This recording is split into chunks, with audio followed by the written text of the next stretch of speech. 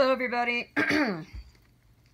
This is April. I am back again. And I'm somewhat in a chipper mood today. Alright, so just quick little video because I just had a little epiphany that I want to share. And I gotta figure out what I'm gonna title this. But so last night I was listening to a John Paul Jackson like teaching. It was like a teaching teaser because I didn't really get to the full teaching. Anyway, and you know how just the simplest little things can be these little epiphanies. So he was explaining how, you know, God is everlasting, and he went into even more depth that a concept that I've kind of heard before, but I won't get into that here. But the point that is relevant is he was saying how God is eternal, but the angels and us,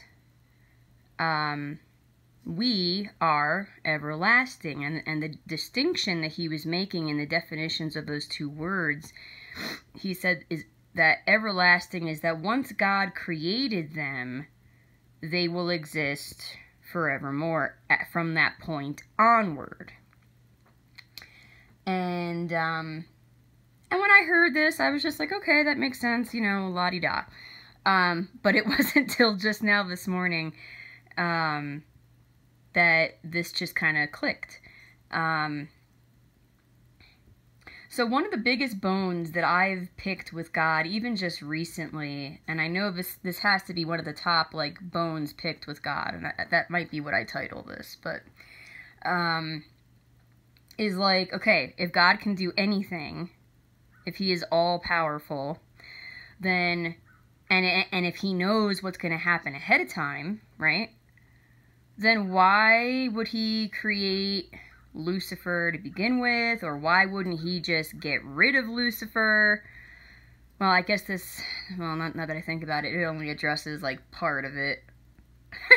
Anyway, it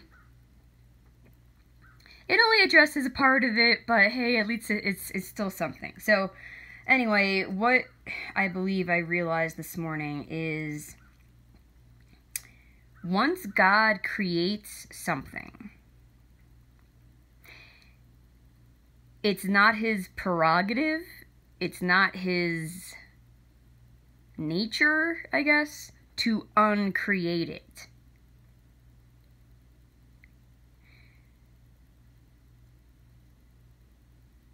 And so that at least somewhat, in some aspect, addresses, like, well, why didn't he just get rid of Lucifer once Lucifer rebelled, you know? And, I mean, I guess it still doesn't address, okay, if he knew ahead of time that Lucifer was going to rebel, then why did he create him in the first place? I mean, this is such an existential topic that you could go in so many directions with it. Like, well, maybe God knew that even if he didn't create Lucifer and created some other creature in his place, that one would still rebel, or I don't know. You know, I'm not God, obviously, but it does kind of at least address an aspect of it, of like, I now believe that once God creates, once he creates something,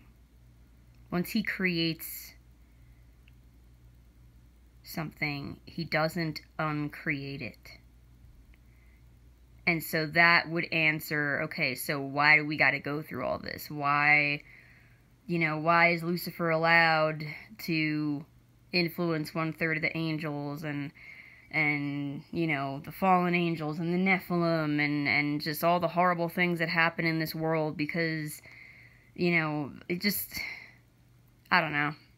I guess it doesn't answer everything, but it at least answers one aspect of one bone you can pick with God.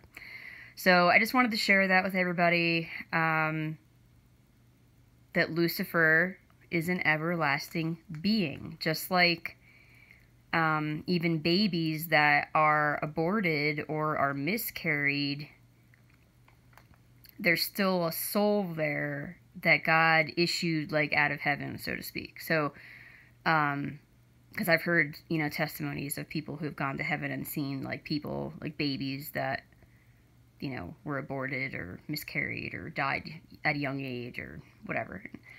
So I think that is at least a partial answer to one of the big existential questions of, like, okay, so why didn't God just wipe out Lucifer?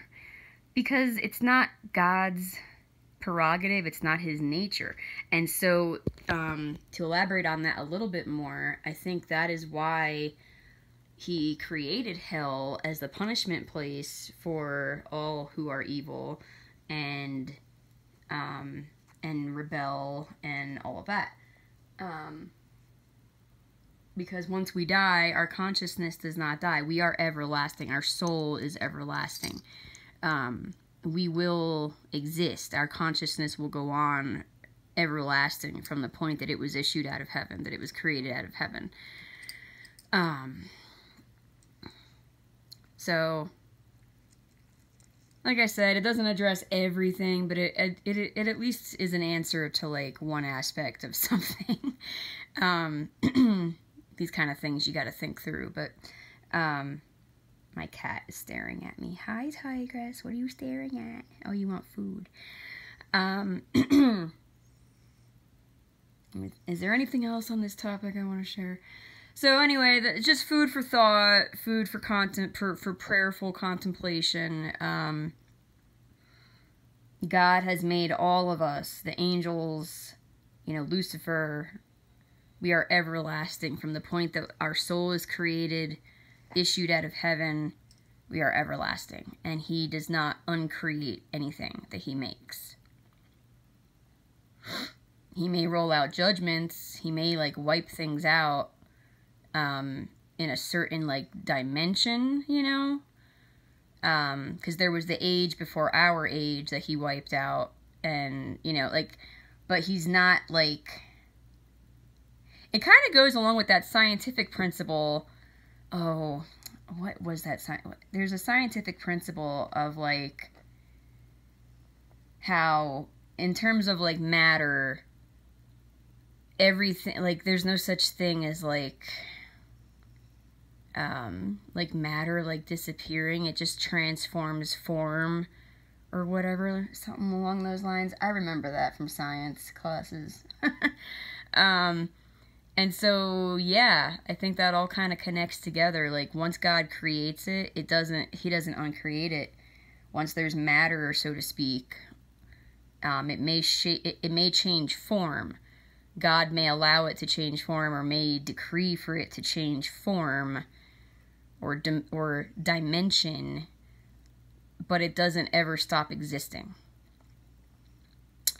So yeah, kind of interesting. Alright, I'll shut up now. Alright, I bless you all in Jesus' name. Bye-bye.